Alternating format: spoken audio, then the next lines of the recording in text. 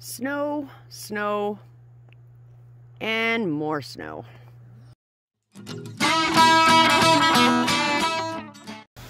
Merry Christmas, everyone. Merry Christmas. So today is Boxing Day, and we are officially in lockdown again for 2 weeks, if it's over in 2 weeks. So we just wanted to pop on really quick and show you what we've got growing on in here. Of course, our markets and our markets are not running right now. For 2 weeks, so we keep working and get ready for them, right? Well, yep. Lot is when they start up again. Yeah. And what we've decided to do is take on more of our CSA customers. We do have a waiting list, so we can have people come in and do like a short CSA instead of a 10-week is our usual, and this will just run for a couple weeks. And then they can order each week if they want. But let's bring them for a walk down and show them what we have new in the greenhouse right now. So here in the nursery, what do you have growing there? This is some frisee. First time we've tried this. It's actually looking pretty nice. It is. We'll see how it finishes off. We just planted that, I'm not sure the date, probably 2.5 weeks ago. But it looks good, and if hopefully it turns out the way it's supposed to, we will grow it in our rotation. Yeah, it's pretty, and it'll add to our salad blend. So let's take a walk down to the Bok Choy. We have already harvested some of this for our CSA, and people are loving it. It is doing really well. So we're going to keep growing this for the winter. This is something we don't grow through the summer months. And you want to explain why? Yeah, well, the bugs love it. Well, the flea beetles, which come around usually in May, late May, early June, they love the Bok Choy and they love arugula. So those are the two things we eliminate from the greenhouse in the summer months. Although we're going to try an experiment this year with arugula. We're going to cover the bottom of these trays, and we're going to put some netting over and see if we can keep it going, because it's such a valuable crop. But this Bok Choy is just starting. We started our first harvest last week, and we'll harvest every week now till the end of May. And it's beautiful stuff. And this is still small, and as the days get longer, it just gets nicer and nicer. This is a variety called Joy Toy. Joy Toy? Yeah. Through? We got this from Johnny's, but I think it's available at a few different seed companies. So it's a nice crop that it sells well at the market, and it's a switch for our food program people, you know, from getting the same thing every week. We're able to rotate 2 or 3 different crops now. Another crop we have growing is our dill.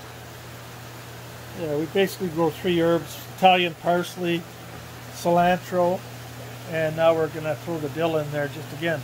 Give everybody a bit of a rotation. We put 2 herbs every week in our boxes, and this will give us a bit of a rotation so that they don't get the same thing every week. Yeah. So I mean, and it's a nice, people ask for it, so it's an easy grower too. You can see that's only 2.5 weeks ago, that planting. We have another planting in the nursery. But with this, I just want to mention, with our dill, it is not a cut and sell. We pick it as living, so it has the root on it. It's a one-time harvest. Yeah, we'll get 30 bunches out of this tray. We'll take 2 holes and put it in a nice bunch when it gets up 10, 12 inches tall. Yeah, so that's something we have to do for everybody, is do a harvest video. We try to do it, we've tried to do it on harvest day, but it's just way too busy, hectic, and we don't have time. So what we're going to do is do a harvest video and show you on a day that we're not doing anything, but we're harvesting for ourselves or whatever. So we will get to that. And right here we have some younger Bok Choy, which is coming along well too. So we have a lot of Bok Choy. When we harvest this, we put two of these, not that size of course, when they're full grown, 2 together, and we put it into a bag, but it does have the root on it, so we sell it as living.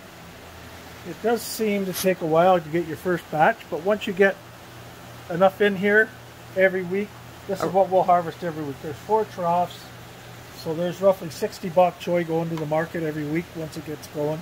Yeah. And programmed. So what we do like to do is skip weeks. So we'll do program, our CSA program, will get a bunch of bok choy one week, but not the next, because people generally, some would, but generally people wouldn't use it every single week. So we just give them a little bit of a change. Yeah, and we alternate between beet tops, Swiss chard, and the bok choy. Mm-hmm. The other items they get pretty well every week: the herbs, the arugula, the lettuce, the microgreens, Yeah. and potatoes and garlic. So, Okay, let's take a walk down to our watercress. So I'm not sure if we showed you our onions. This is basically for our own use. Very slow growing, very slow growing. But what we have been doing is cutting the tops off the onions and putting them into our clamshells with our pre-made salads. And people are really enjoying that. So let's skip down to the watercress. So here we have our watercress. I love watercress, but the first time we grew this, it was so big and out of control because we didn't have the market at that time. And what was happening, yeah, it was about 6 years ago that we tried that, eh? yeah. So what was happening is this grew so big and it just mounded down underneath. So what we're going to do is keep this on an end row and we can harvest, but we're going to harvest it as living. We're not going to do any cutting, and we'll just continue to sell it like that. I love the flavor of watercress. A lot of people don't like it. We love it, and it just adds a little bit of different flavor to your salad. So, but like I said, you don't want this to grow out of control because it's just a tangled mess. So once it's big enough, we will harvest as we do with cilantro or parsley or whatever into bunches and sell it like that at market and CSA. We've got tons of arugula now. I mean, we have all, you can see all the different rotations. We'll harvest that this week, maybe a little bit of this week, then next week, then next week after. The it takes smell. about 4 weeks. Yeah, it's beautiful stuff. So and beautiful. It is a top seller. Anywhere, at the markets, the restaurants, all our CSA people love it. Yeah.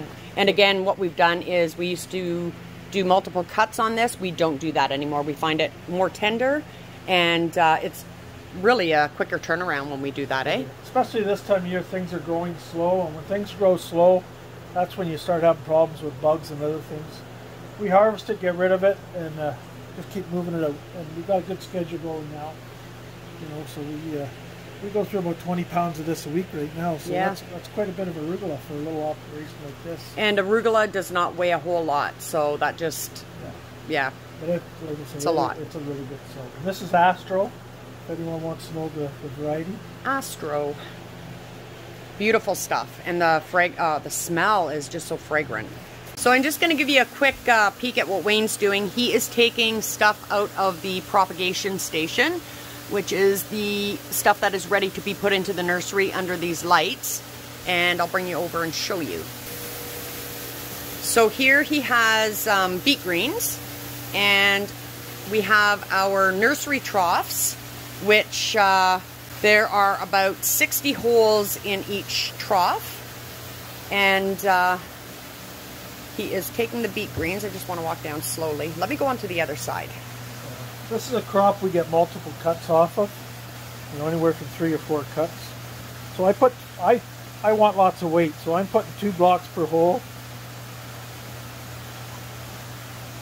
And that's how simple it is. Oh, yeah. Not much to it.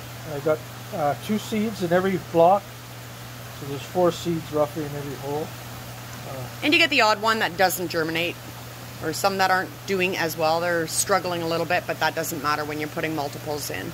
So about 4 weeks from now, we'll harvest this, cut this the first time.